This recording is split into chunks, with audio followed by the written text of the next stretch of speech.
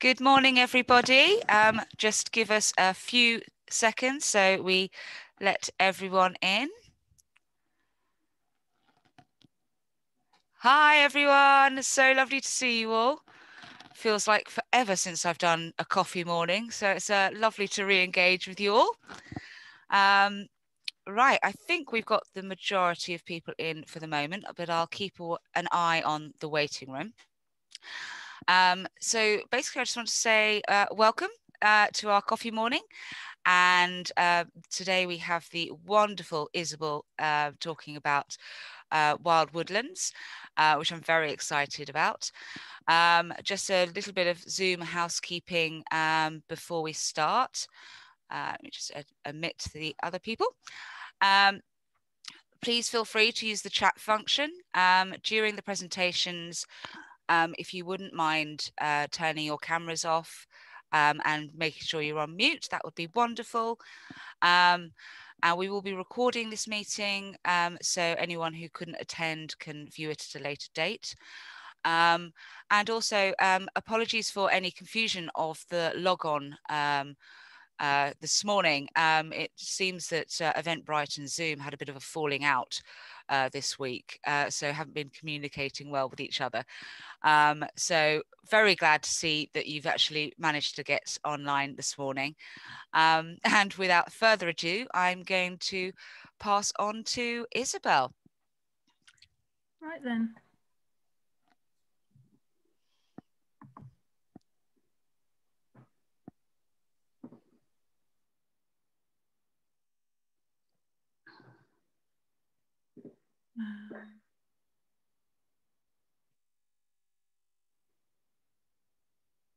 Is that working?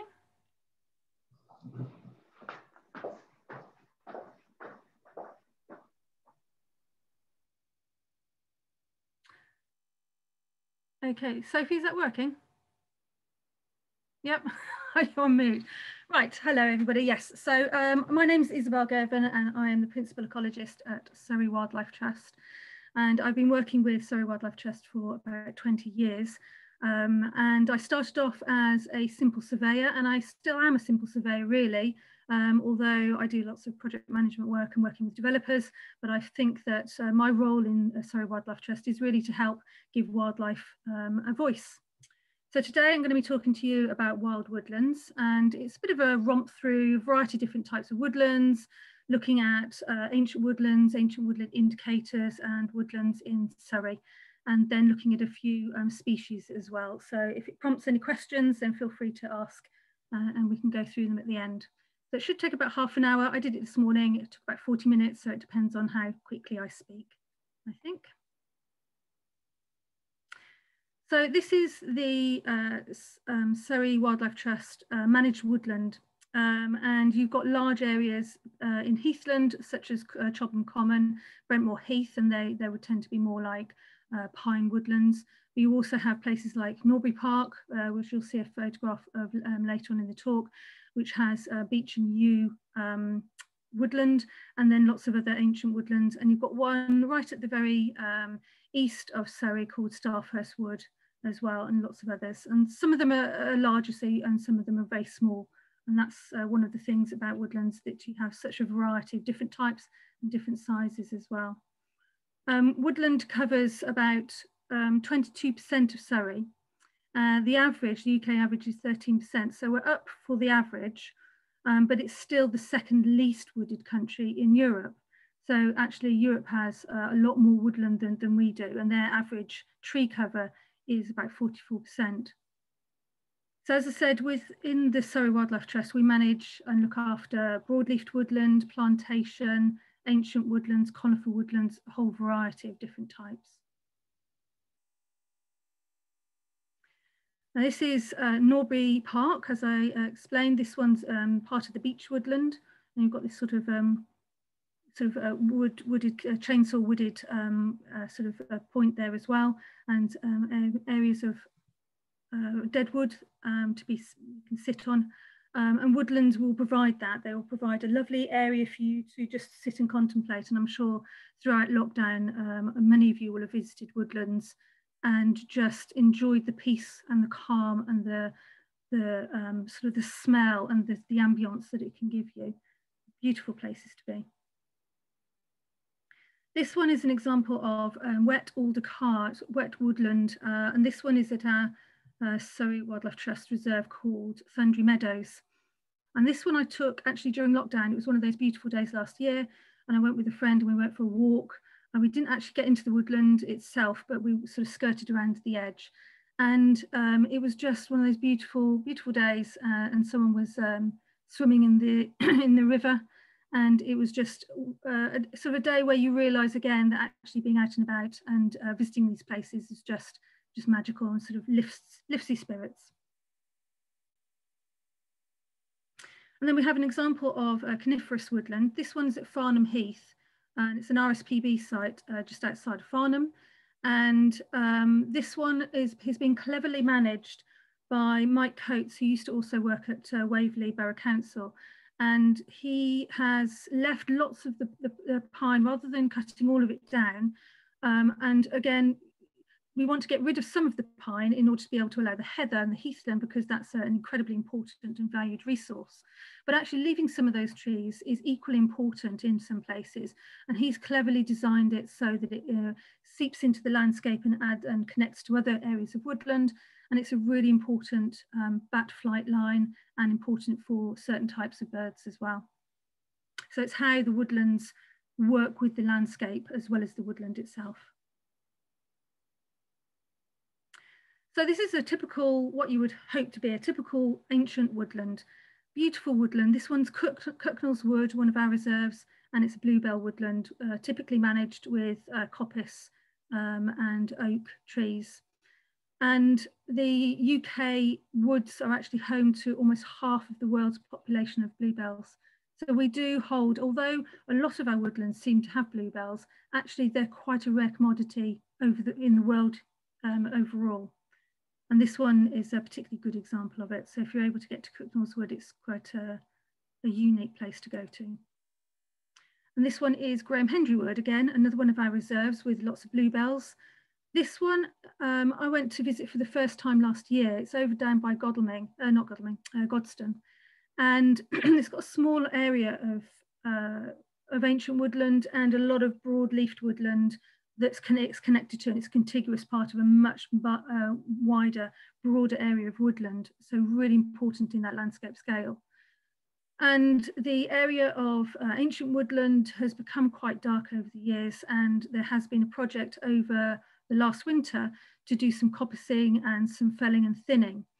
And I think because they had 1 week to do the work, and they sort of got in there with all the machinery, probably made quite a bit of a mess, in inverted commas. It probably looks quite horrible, but actually I think it will have churned up some of that seed bank, and we're hoping that there'll be some interesting flora that will come up as a result of the light being able to get in and just that slight disturbance.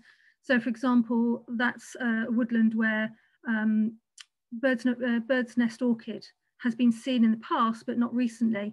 And it's entirely possible that that might come up again in the future. But it's that consistent management that is required for these woodlands. And a lot of our woodlands aren't getting that because of funding. This one is Narwood, one of our education reserves, or is our main one. And this one was really taken quite a few years ago, actually. And I went outside and I was training, I think, I was doing something. And there was this guy who had been on a photography course. And he sort of explained to me that I had to sort of crouch down and that I had to wait until the sun went in. And because I was waiting for the sun to come out to take my photo, and I took it when it was in. No, sorry, the clouds were out rather. And just the difference to the colour of the photograph was fantastic. So it's not all about the bluebells.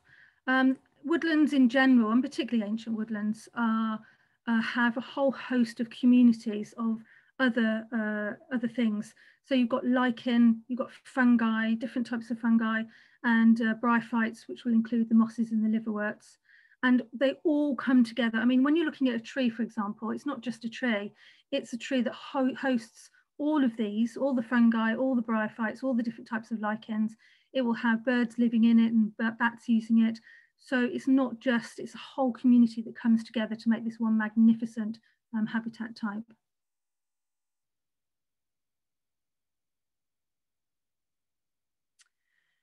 And here we've got some of the, it doesn't have to be all about the rare species, although the hazel dormouse is a particularly rare species and particularly cute, and that's why people use it quite a lot. But there are the common species as well, such as the speckled wood and the common blackbird, and lots of different types of bats that will be using woodlands. And of course, with the bats, you don't really necessarily get to see them all that often, but they're still an important part of that community. And the hazel dormouse is there for its cute factor, but also because I had a hazel dormouse license many years ago, which lapsed, and I'm now looking forward to getting my license back again.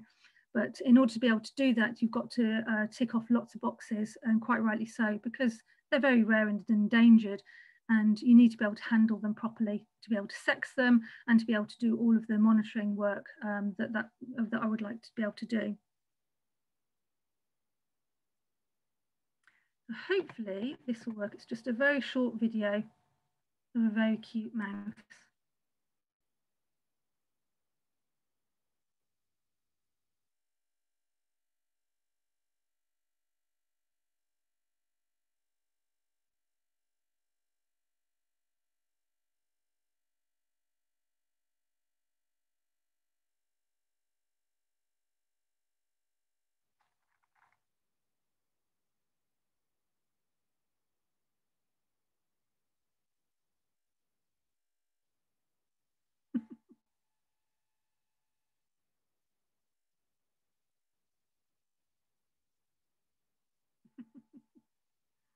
Okay, so hopefully you got to see that.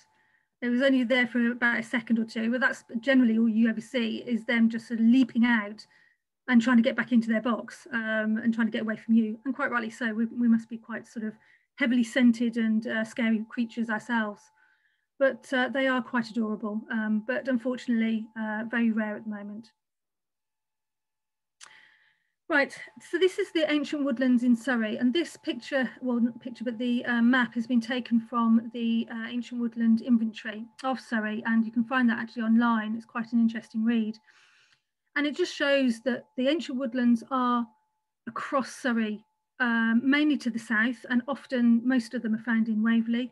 And you can see in the sort of Surrey Heath area in the northwest, there aren't as many ancient woodlands, and that's because that's really the heathland area. But they are sort of fairly scattered. But you can also see that there aren't many big blocks. They may connect to each other, but there's lots of little tiny woodlands and not many big blocks of woodlands. And that's part of the management that's happened, the fragmentation, nibbling away at woodlands. You know, it's our bad management in effect to some of these woodlands. So ancient woodlands are the 400 years or older, and they are not necessarily, haven't been wooded continuously, but they've had, you know, they may have had felling events, but that they've not been, they've been allowed to then grow back up again. So that it was from the 1600s that we take the cutoff point, and that's because that's when mapping became more reliable. So we've got archaeological features that we can look out for, and this is from the, oh gosh, I can't remember what it's called. It's one of the old maps. the name's Roke, that's it. And so from those old maps, we can tell whether they had been woodland then, and then we can take it to more modern times and go through all those different maps and see whether it's been continuously wooded all that time. That's one way of doing it. Looking at the archaeological features actually on the ground. So when I'm out and about, I'm looking for woodland banks, old woodland banks that have got really old boundary trees. This is a sunken lane, and it had hornbeam coppice all the way around the edge. There's little things like that, and that you need to be looking out for. And ancient woodland indicators. This is Ramsons. Beautiful path all the way down, and these beautiful sort of scent that you get from Ramsons, which is that sort of garlic smell. And also The trees, the woodlands can be a great source for veteran and ancient trees, and they all signify old woodland management. And the difference between an ancient tree and a veteran tree, an ancient tree is old, and all ancient trees will be veteran, but a veteran tree is something that's showing a source or a feature that will give it will be an old feature. So you can veteranize younger trees by putting in cuts or holes and making them have features that would then be an important part of a veteran tree. And I'll show you a picture later on that will show you a little bit more about that. This is coppicing, and the photograph there, the field layer there is a dog's mercury. So some fun facts. Holly is the most is an ancient woodland indicator, and it's the one that you most often see. You see it in woodlands anyway, regardless whether it's ancient. But in 85% of ancient woodlands, it's been detected or recorded. 7% of Surrey is covered in ancient woodland, and 24%, so quarter of woodlands or ancient woodlands have invasive species in them, which is quite a lot. They tend to be things like rhododendron and the bluebells, the hybrid bluebells. Those are the sorts of things that will be coming in from gardens, and they tend to be quite invasive and a bit of a problem, bit of a thug. And the vast majority, I was saying that the woodlands are quite small, and the vast majority of our ancient woodlands in Surrey are between 1/4 of a hectare, which is very tiny, to 2 hectares. And currently the management, a lot of the management, or 20% is felling, of which 1% is coppicing. And it's a coppicing that really is required to retain all of these ancient woodlands and all the features in the ancient woodlands. It's that consistency of management. But of course, what it does mean is it's being left, 80% of woodland just isn't being managed. It's being left, which isn't bad in itself, except for, if it carries on being not managed, the woodland can suffer as a result. This is showing a woodland section in West Horsley. And you can see here that it would have been part of a much bigger area of woodland and how the fragmentation has happened. And you can see that there are fields in between, and little thin areas of the sketched areas are ancient woodland. So Frenchlands copse in the south, in the southern corner, would have been attached at some point to the Lawless Wood. And then you've got the railway that's then fragmented it even further to the area of woodland to the north. But it's not all is lost, because this is what it looks like when you look at it on the aerial photograph. Excuse me. And you can see that actually, yes, you've got the blocks of woodland, but what we do have is shores in between and hedgerows. Some of those hedgerows could be interplanted and widened. And in my opinion, and we have been talking to the landowner about this, is adding in more hedgerows. And it's those connectivities that are going to be really important for all types of animals and species plants, mostly the ones that can move. So for example, the birds, the reptiles, the mammals. And often we're finding that dormice are using shores and hedgerows, and that's because they're being managed. Hedgerows generally are between fields, and they're actually getting cut on a regular basis, and so they're effectively being coppiced. So this is a lovely quote from Oliver Rackham. A modern wooded landscape is like a library in which thousands of ancient books are destroyed each year by people who cannot read them and do not appreciate their value. Then the shelves are simply restocked with bad paperback novels and pamphlets containing meaningless jumbles of letters. So it's really sort of explaining that we can cut down trees and cut down woodlands, but sometimes if you're then recreating new woodlands, they're not the same. It's the old woodlands that we need to really look at and bolster and place well into the landscape. This is a lovely ancient tree. We've got most ancient trees in Western Europe combined. So we've got a lot of beautiful ancient and veteran trees. And this one is the Tandridge yew. And it's over 1,000 years old. But what's really important about all these really old trees is that they're home to over 2,000 dead wood or decaying wood invertebrate specialists. And that can include flies and hoverflies. There are over 700 beetles that are associated with this dead wood or decaying wood habitat type. So it shouldn't be underestimated. And a lot of the time when I'm going around and giving people advice, they're tidying up their woodlands and they're removing all the dead wood and the decaying wood, and not appreciating that actually that's a fundamental part of the whole system. And also these trees are linked to our past as well. You can imagine what gossip and what things this tree has seen in the past, because it's right in the middle of a churchyard. I'm sure it's seen some amazing stuff going on. So this is Farnham Park, and it's taken from the ancient Woodland Forum, and it shows where all the veteran trees are. I know we're slightly coming out of woodland, but it's sort of connected in as much as beautiful trees. And you can see that there are a few around Tongham and a few to the south, but the majority of them are in the park because the park has been managed over many, many, many centuries and continues to be so as well. So this is one of the ancient trees in the park, and you can see that one of the branches has fallen off, and that there's been a lot of pruning on this particular tree. It got a little bit heavy, and in order to retain it and to make it more healthy for the future, give it longevity, each of the trees are being managed separately, and they have separate management plans for them, and they are looked after by an arboriculturist who will come and annually check over them.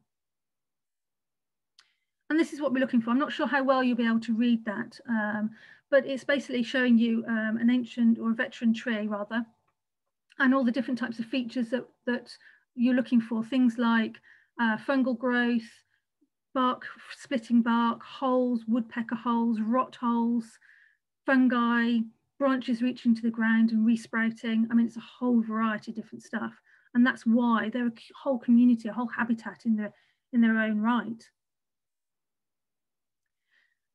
So in the southeast of England, we have a lovely book that I used to identify plants called The Wildflower Guide, and that's by Francis Rose. And in the back of there, he gives a little handy guide of all the ancient woodland indicators and where to find them. So we've got about 100, and I'm not expecting you to read all of that, but it's made up of flowers and grasses, shrubs, sedges, and trees.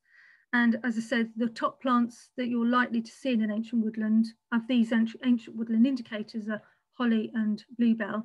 But the least common are wild daffodil, sawwort, and toothwort.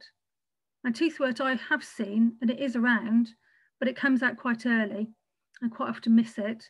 Last time I saw it was about 15 years ago. And wild daffodil is in places like Woking Palace, but you can't get into it. Cooknall's Wood, I think, has it.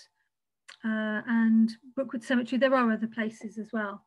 But also they're difficult to tell between the wild daffodil, the truly wild daffodil, and also the daffodils that have been planted, which is, I personally don't particularly, I understand why people do it, but I don't particularly like it when they do it in ancient woodlands.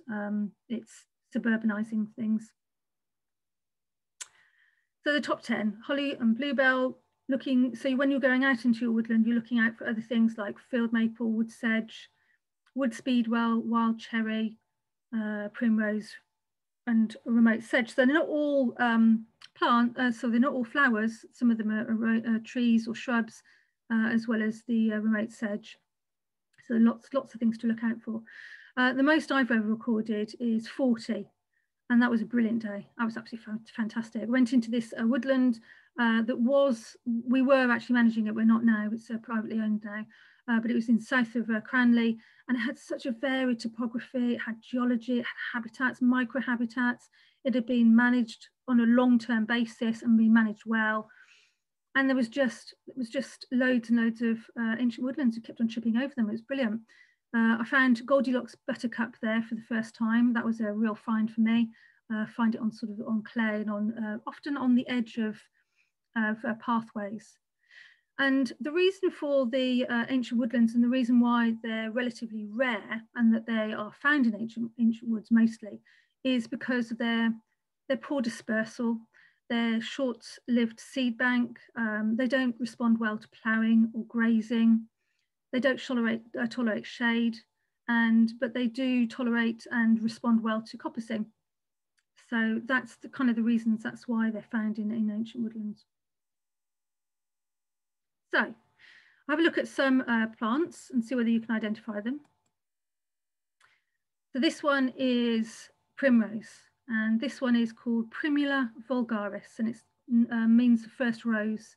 And it's one of the first ones. It's out at the moment. I've seen it. I went out on Monday to Holman's Grove down in Greyswood, and there was plenty of primrose on the edge. And you can get the pin-eyed one where the stigma is above the anthers, and you get the thrum-eyed where it's the other way around and the anthers are more prominent. And it was Darwin who first saw this and realised that it was to do with cross-fertilisation. And this one is Yellow Archangel, absolutely scrummy. Comes out in about May, and it looks a bit like a stinging nettle, but the leaves are much thinner and longer. And of course, they have these beautiful, absolutely stunning yellow flowers, really lemon coloured and really, and then it has the orange sort of little speckles to sort of guide the pollinating insects in. But this is one where you have the variegated version, which is the garden throwout. It's very similar, just as beautiful actually in a way, the flowers, but it does creep along the woodland floor, and it's got white blotches on it, and it's invasive, and it will take over everything. And the old name for, or the Latin name for the yellow archangel, Galeoptilon, I've forgotten the other bit. Anyway, but it's called weasel snout. So that's the old English name. So I rather like that. And this is the one that you would then I associate a lot with the woodlands I go to. So the bluebell. This is the native bluebell, but of course we do get the hybrid bluebell, which has flowers which don't dangle quite so much. They sort of remain upright, and they're wider as well. The actual bell part of the flower is much wider. But another name for this is woodbells. And these are violets. So we've got common violet on the left and early dog violet on the right. And the early dog violet is one you don't see quite as often, and that one is the ancient woodland indicator. And the common one is more common, which is good. For the moment, it's common anyway. And you can see that the spur on that one is pale, but on the early dog violet, the spur is as dark as the petals, and that's one of the ID features. There are other ID features as well, but it gets more complicated. This is wood spurge, beautiful plant, can grow right up to about your knee height. And it's out at the moment. It is in flower. I mean, this is in flowers as it gets anyway. But again, you know, you just have to really get down there and use a hand lens, or just be able to see it right up close. It's absolutely stunning. And the leaves are quite long. They're about sort of, I don't know, up to about 10 centimetres long, or just slightly less. And they're hairy as well. But it's quite a nice, obvious one that you'll start seeing if you go out into woodlands now. And something that we get at the later end of the year is the crabapple, again, another ancient woodland indicator. And this is a lovely one, and a rare one as well, herb Paris quadrifolia. And apparently it's an aphrodisiac. So, and the seed is something that has like a sort of almost like an opium nature to it as well. But I wouldn't recommend uplifting it or getting it out, because obviously that you wouldn't see it very often, and it's much better in the ground and left to the insects. Barren strawberry, Potentilla sterilis. And this one, there is another one, wild strawberry, and you do find them side by side sometimes. And the differences are between the petals, and whether you can see that there are gaps between these petals, whereas the wild strawberry doesn't have those gaps. And also it's down to the terminal tooth on the leaflets and how hairy it is, whether the hairs are sticking up or whether they're flat on the leaf. So those are the ID points. And this one's a beautiful one. It's bit of etch. Don't often see it, but it's obviously part of the pea family. So the next slide, this one is all about the phenology. And phenology is when things start waking up and coming out in springtime. So the first hazel flower has been and gone. The celandines are out at the moment. Hawthorns are just about to come out. The leaves are about to come out, and the blackthorn flowers are just on the coming out stage as well. So that's fantastic. The wood anemone, that one's supposed to come out, yes, around about now. And indeed, I did see just one on Monday. So they're beginning to start showing. I haven't seen any bluebells yet, but I have seen the leaves. They'll be coming out later. And I haven't seen any cuckoo flowers yet either. And again, you'd start seeing them around about now. So they should be out and about. And then one of the last things to come out, well, actually it's not the last, but the last thing on my list anyway, is the oak leaf. So that's something to look forward to. So this is one that I took about a week or so ago. And that's the catkins of the hazel. And then that is the flower. And if you haven't seen it, I would strongly urge you to go out and have a look. I mean, it's small, it's so tiny, it's a couple of millimeters across, but it's exquisite. I mean, it's just the most amazing colour. This is the Ficaria verna. This means being spring, and it's the lesser celandine. Those beautiful heart-shaped leaves with slight speckling on them sometimes, and the beautiful, it's from a well, it was in the ranunculus family, so buttercup family, but it's since moved.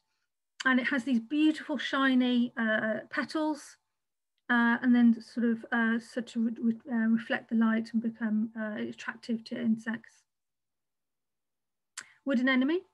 As I said, I saw one on Monday, so they are out. They're beautiful, white petals, and they have this sort of pink venation on them.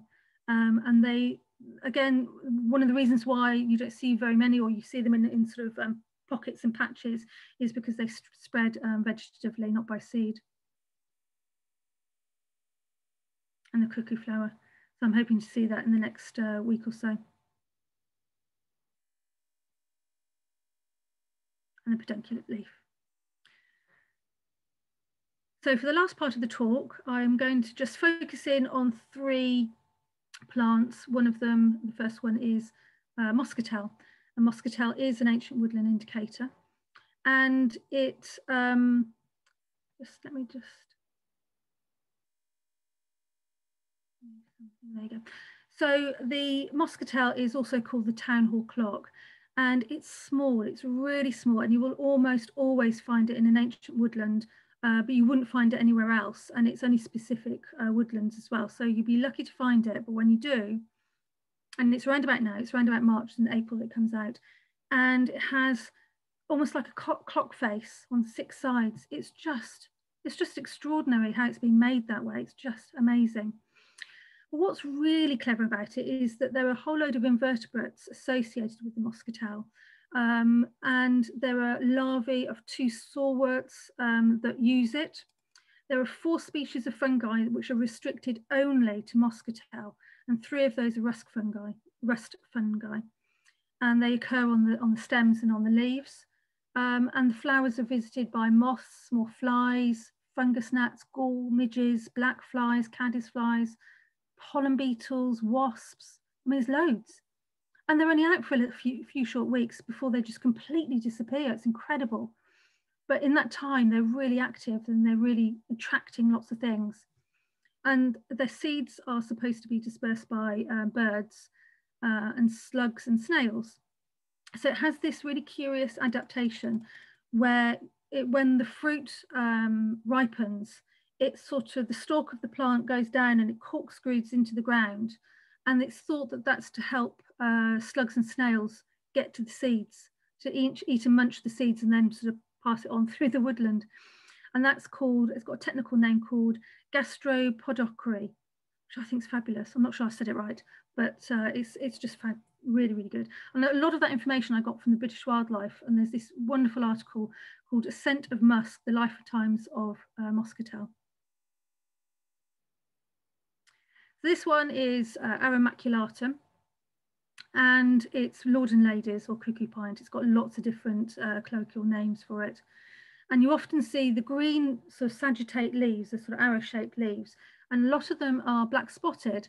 And in the 1960s, there was this wonderful scientific article, this chap who had gone out and had looked the length and breadth of the UK for Arum maculatum and the leaves to find out that 10 to 15% in Surrey, no, in southern England, are black spotted. And actually they become more black spotted the further north you go. I don't think there's any explanation to give a reason why, I'm not sure.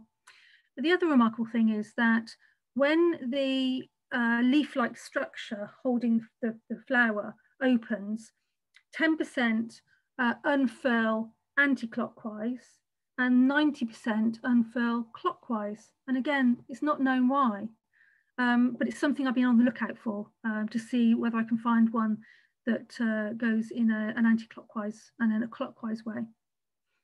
So you've got the spadex and the spathe. The spadex is the leaf-like structure, and the spathe is the flowering structure, and they're both quite slimy. And so what that means is it's attracting insects, and they get sort of caught in the sliminess, and they get taken down into the main part of the flower, which is actually, is in that sort of bulbous bit at the bottom. And what's incredible is that the spadex itself is held at about 15 degrees warmer than the rest of the temperature around it. It's quite a lot, and it smells of stinkiness, feces and dung and disgusting things. You can actually get quite close and have a sniff, I dare you. Not nice.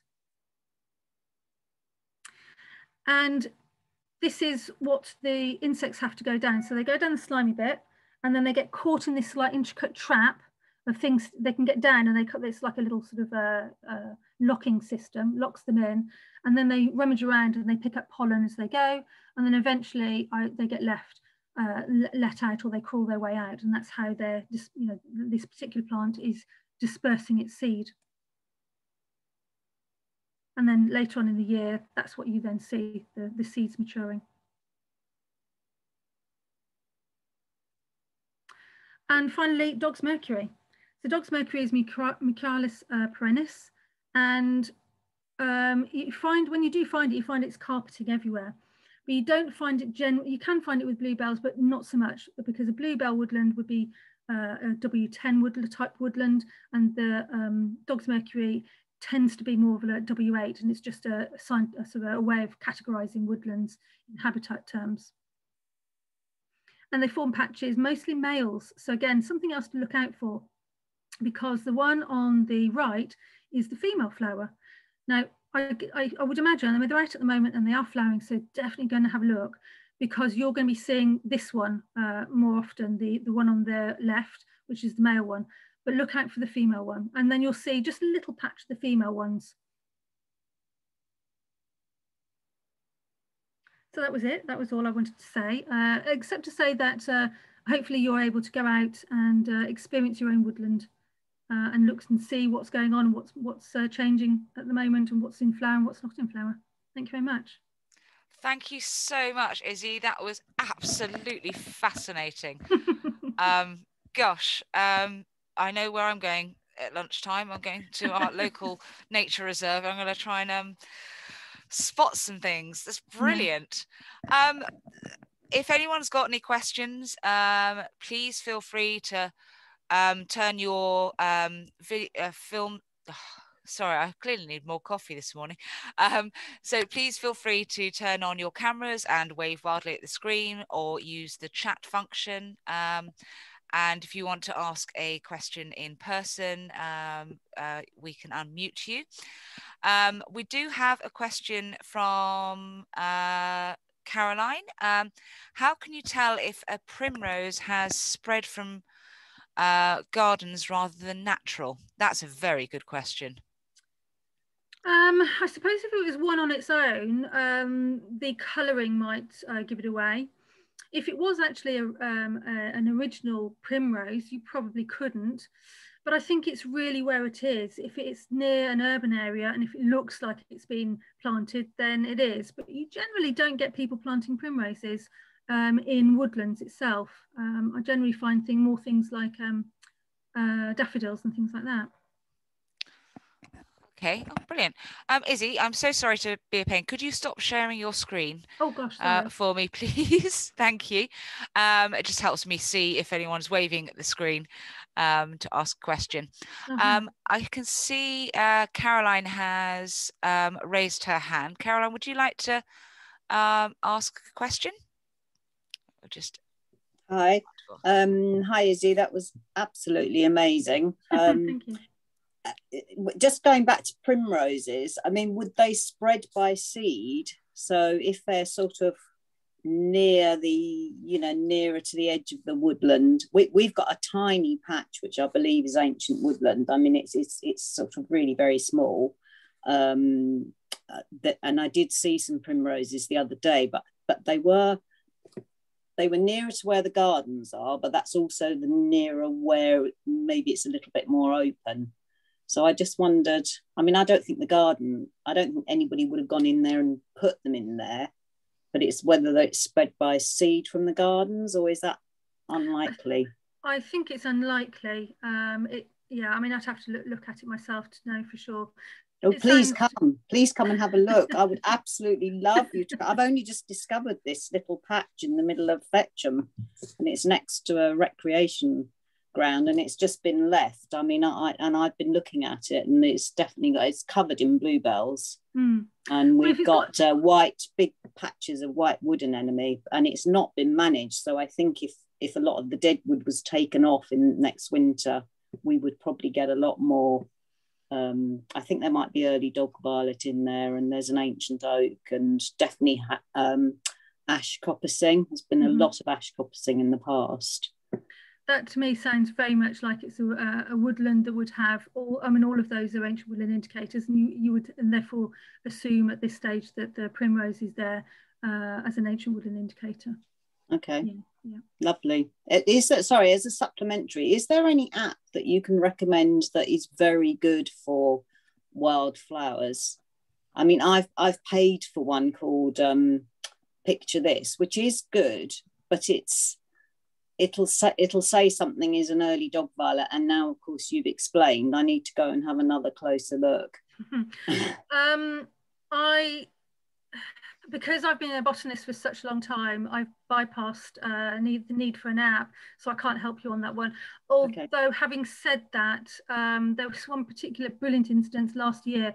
I was in Magdalen Hill, which is in Hampshire, and it's a butterfly conservation, it's a chalk grassland, and I was looking at this flower with my botany friend, and we were scratching our heads going, well, I know what it is, I can't think what it is, and we were there for about 5 minutes, and a guy came along, and he said, oh, that's a nice plant, got his app out, took a photo, went, oh, it's da-da-da, and walked off. I can't remember what the plant was now.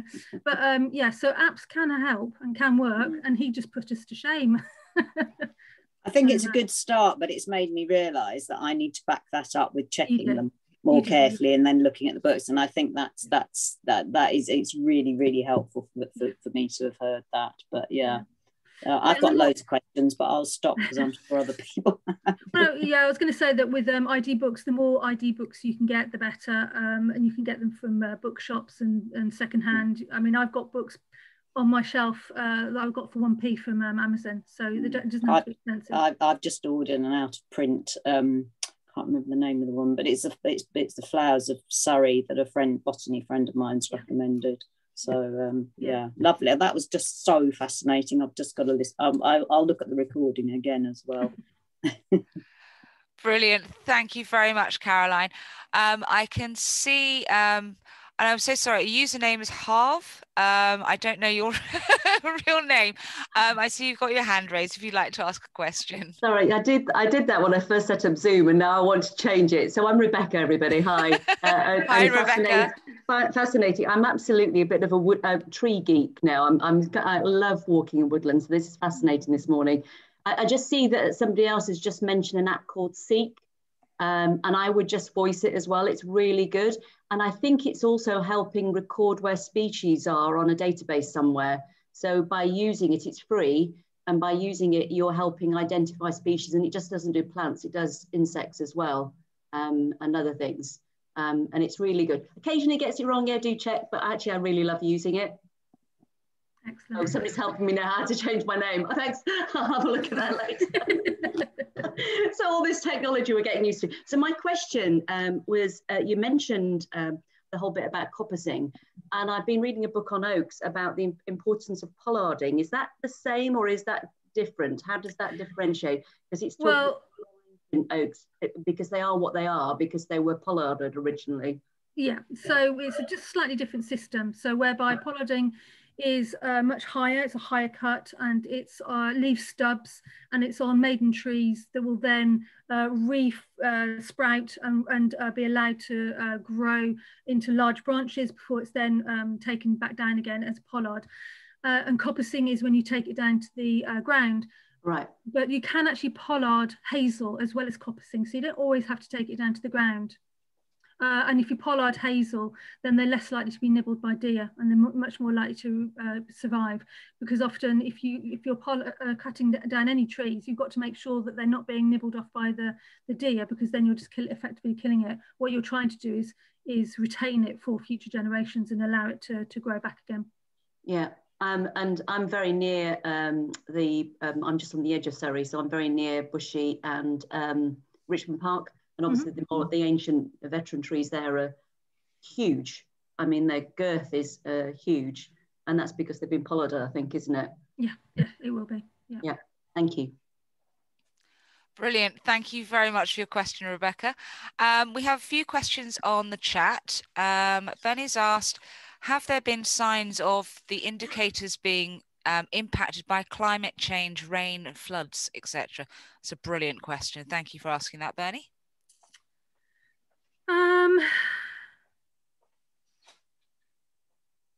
Well, I suppose the answer is I don't know at the moment, but generally climate change will be having an effect, but it'll be having a very slow effect. And I think there are more immediate worries for, with example, management and trying to get some of those trees back into a coppiced management, because without that, that's more likely to stop the ancient woodland indicators flowering. But yes, I mean, climate change will be having an effect, absolutely. And with flooding will be localized, and generally that would be more wet woodlands. And so actually in some ways that would have a positive effect. And sometimes we're actually working towards re-wetting woodlands. But you're right, there will be flooding events where they're not supposed to be, woodlands aren't supposed to be flooded, and that will have a localized effect. Brilliant. Thank you, Izzy. Right. Oh, brilliant question, which I've actually been talking about all week in various events, from Hermione. How can nearby gardens best help connectivity? Well, a whole variety of ways. If you're able to put in a hedgerow, hedgerows are good.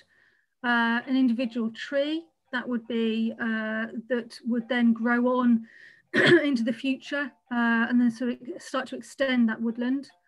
Having areas of high areas of pollination events, so longer grassland with wildflower plugs, because you're then going to start attracting more and different types of insects in, but also attracting the birds and allowing the birds to have other areas to go to and from. But so it's about bolstering those any habitats in a sort of a native way would be useful. So if you have a small area of a garden that you can just allow to run wild. Absolutely. And funnily enough, that's one of the things we've been talking about this week, bringing about a sort of wildlife gardening campaign, which will be taking place sort of between sort of mid-April to last until the end of June. And we will be focusing on sort of lots of talks on what you can do in your garden to help connect to nature, whether it's hedgerows, whether it's leaving sort of a piece of your garden to be wild. So do sort of keep an eye out for those events as well. I can't see any more questions at the moment, and I apologise if you can hear a kettle whistling in my background. It's a badly timed cup of tea being made by my husband. Guess we're all facing that lockdown and being in a close environment with people. But anyway, if anyone has any more questions, brilliant, and one's just come through. Where do you buy responsible wildflower plugs from, please? I used to go to Flora Locale, one word with a capital F, capital L. I think the website is still up and running actually, although they've disbanded as a charity. But they used to provide a lot of information on local provenance and native nurseries. So I would have a look there first. That's where I would go to, because they had quite good ethics, and they only put people down if they've been vetted very well. Brilliant. I remember, Izzy, I don't know if you have an opinion on this, when we did the pop-up garden in Guildford High Street, I came across a company called wildflower.co.uk, and they sell wildflower plugs which you can sort of grow. And they also do wildflower meadow turf. It is expensive, and they will sort of do sort of local sort of native species as well. It is stunning though, absolutely beautiful. Are they the ones in Hampshire, just on the borders in Hampshire? Yeah, they are. Yeah, extremely interesting. And that wildflower meadow, the turf, works so well. I mean, it is expensive, but you can buy small quantities, obviously, then there's delivery, etc. So there is that problem. But yeah, I mean, if only we could do that all the time, because then that would give, because with the wildflower seeding and the plant plugs, you need to buy so much, and it's so varied whether it works or not. Whereas the turf, you just roll it out and it works. That's it, job done. It's amazing, but really phenomenally expensive. But I'm hoping at some stage that will actually be the way forward, and everyone will be able to do that.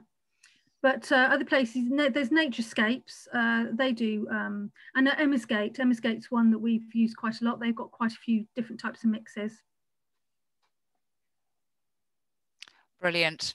Thank you very much. Right. Do we have any more questions? Yes, we do. How do you date trees from the girth? That's an interesting question. There are lots of different things on the internet, actually, which if you put, you get a tape measure and you can measure around it, and it gives you an estimate of how old it is. You can also, I suppose you could take out calls if you're being scientific about it, and then or wait till it falls down and count the rings, that sort of thing. But yeah, there are various ways of doing it, and of course it depends on the species. So you might have an oak you'd expect to be absolutely huge and several feet around, but also you can have ancient hawthorn, ancient crab apples, and of course they're going to be much smaller, but actually for that species they're going to be extremely old. I do things in hugs. So if I get about 5 hugs, and that's a big tree. Wonderful. Caroline has raised her hand. So Caroline, would you like to ask a question? Yes, I'm also trustee of another woodland actually, and we have wild service trees, which I believe are very slow growing, and we've been trying to find a way of estimating their age in comparison with 2 wild service trees that have been planted in Fetcham streets actually, and so we've got sort of street trees, and then we've got the comparison with the woodland, and it's been really, I know you can we have looked on the internet for things, but I can't find anything that says how slow growing. I mean, I'm growing some wild service trees from seed, and they are now a year and something old, and they're still only that big. So they're really tiny. I mean, they're healthy, they're doing well. We took the seeds from the woodland. So is there any indication that we could use about how slow going they are to date them? Not that I know of, but there might be something out there, so I'll have a look and see whether I can come back to you on that one. I presume that we've got your email.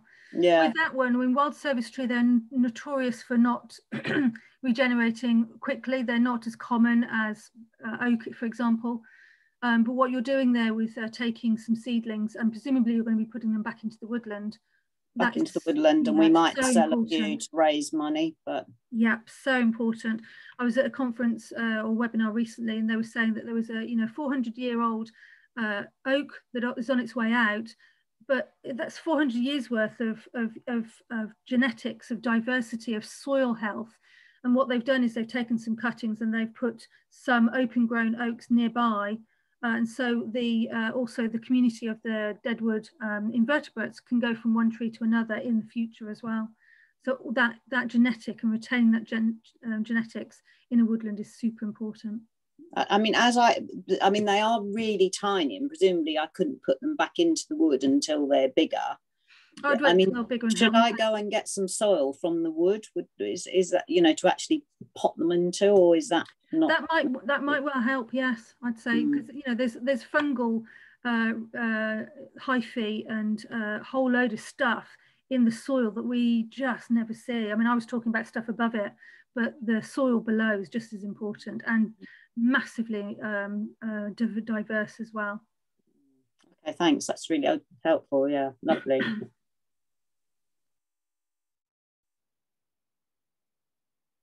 You're on mute, Sophie. Classic error. Yeah, sorry, just trying to avoid background noise. We don't have any more questions on the chat for the moment, but if anyone would like to ask another question, Izzy, as you can tell, is a precious resource at the Trust. So I would grab her while you can, because she's a very busy lady. Super busy. Oh, God, no, let Harv have a go, because I've just had a go. Right. So we start monopolising between Caroline and I. Yeah. It just started my mind thinking, and it's a bit out of Surrey, but my parents live nearer more towards Bournemouth, and they have a really super large garden, but it's taken from the local heathland, and I'm thinking what somebody just spied me about that kind of putting more rewilding it, part of it, because they can't maintain it anymore, you know, as they get older.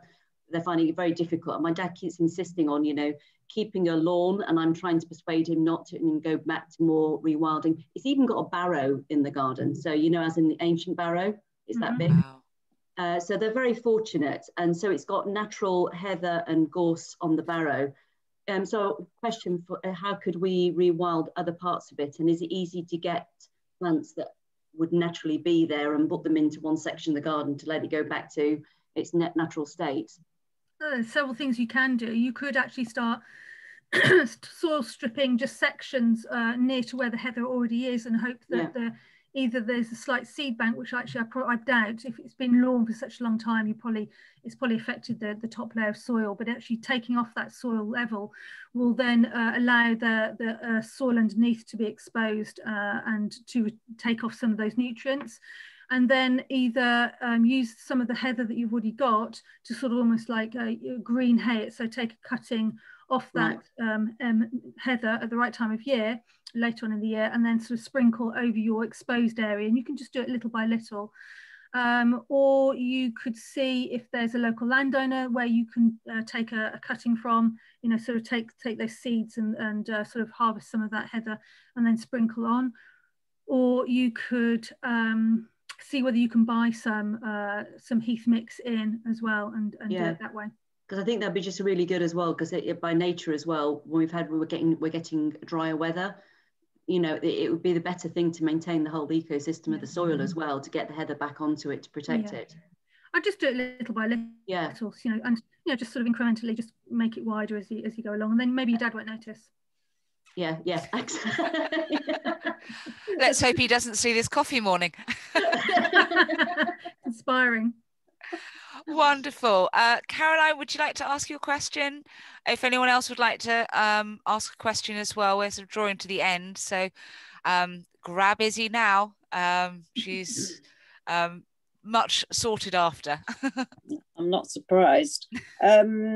I've kind of forgotten what I was going to ask, but there's so many things that we were sort of chatting about. I just going back actually to the ancient woodland inventory for Surrey. How can we access that? Because I'd love to look up whether our tiny bit in Fetcham is on it. I know the one where I'm a trustee of, that's 49 acres with a section in the middle which is really old, and the rest of it is secondary woodland, and we're sort of fairly on the ball with what's happening there. It's called Teasle Wood. I don't know if you know it. I've heard of it. Yeah. Never been there. Heard about it though. Come and visit. Yeah. Because there's a friends of Teasle Wood, isn't there? Yes. That's yes, what you've been yes, talking yes, about, right? yes, Yeah. Oh, please come and visit. It's about to go absolutely mad with the wild garlic. It's just covered in wild garlic. Sure, but we're fairly on. I mean, we've got a management plan, and we've had a lot of surveys done, and so we're sort of getting to grips with that, which is slightly different to this other tiny little patch that I found in Fetcham, and Fetcham is the next borough, village on from Leatherhead. I don't know if you know it, and what we've got is a remnant of what would have been called Kennel Wood. Yeah. And I've just sort of really found it because it's right on the. It was in what was going to be the M25. So the M25 was either going to go around through Fetcham, or it was going to go through Leatherhead, and in the end it went through Leatherhead, and Teasle Wood is right on the edge of it. So, but this swathe of land that was left in Fetcham, some of it's become housing, but they left in the middle a bit as a recreation ground, and this bit of woodland, which sort of people just kind of walk through and don't even know it. I didn't even know it, and I've lived in Fetcham now for 7 years. And because of lockdown, I suddenly found it, and I've suddenly started to realise it really is obviously a core bit of ancient woodland. So, but I'm wondering if it's on the ancient woodland inventory. That was my question. It almost certainly will be, yes. Okay. It won't be missed. But yeah, in answer to your question, you would go onto the internet, Google, whatever, and look up Surrey ancient woodland inventory, I suppose. It's that easy, is it? It is that easy, yeah. I mean, there might be a little bit of wiggling and jiggling. That's all right. The whole thing, I mean, it's a whole massive document, and I've got a paper copy, but actually on the internet, it also gives you the breakdown of the maps as well. So, and although they're not always easy to see, you will be able to work out where Fetcham is in all of that. Yeah, that would be great, because there's a bit attached that's a sort of no man's land that we've just discovered that it belongs to Surrey County Council, and that we think, I want to get that all connected into it and get it protected as well. So it's quite an important little chunk, and it connects Bookham right the way through to Norbury Park. So and talk landscape corridors, it's very, very important. So thank you. Brilliant. Well, thank you everyone for all your questions. It's been totally fascinating as usual. Izzy, I believe you running a wildflower course at Noah Wood soon? Yes. I've just seen on my notifications more bookings coming in, and Izzy is obviously as I said, a precious resource. So if you are interested, you're talking about that one. You're talking about that's at West Horsley Place. Yes. Brilliant. So if you want to learn more from Izzy, obviously she does do our adult learning courses as well, and she will be doing another talk for us coffee morning later on, June, July. I've lost count. I'm organising so many walks and talks at the moment. More of the talks, obviously. Not sure. So she'll be talking about wildflowers and orchids as well. So please do sign up for that one. And yes, there's more talks coming online, because at the moment that's the only guaranteed way we can actually get together, which is a shame, but we are where we are. Caroline, sorry, you have a question? Just very quickly, I think the West Horsley one unfortunately is booked up, because I think I've tried to get onto that one. Yeah. I've booked the other wildflower one, which I don't think Izzy's doing, although I'm doing the coffee morning with the orchids. Excellent. I think it's Anna Forsberry is doing the other wildflower one. Brilliant. That's Excellent. on the 7th of July, and that I did get a place on, but the West Horsley one, you're very popular. They're very popular, your courses. They are. Yeah, and obviously it's not helped at the moment with obviously the restrictions. We're so limited, and we would so love to open our doors to more people. So if there is any courses that are sort of fully booked, do feel free to message me. I actually did get a message from Sue, our adult learning coordinator, this morning saying, we're fully booked on this course. Can we do a coffee morning or another talk? So please, if there's stuff that you would like to learn or just hear about, just ask questions, do email me at sophie.code@surreywildlifetrust or surreywt.org.uk or events@surreywt.org.uk. We want to create these events for you, so your feedback is so valuable. Do that, Sophie. Thank you. My pleasure. Thank you, Caroline. So with that, I'm going to draw our coffee morning to a close. Thank you all so much for your support, your membership, your volunteering, and so grateful that we can connect with you in this virtual world until we meet again. Have a lovely weekend, everyone, and take care. Thank you very much.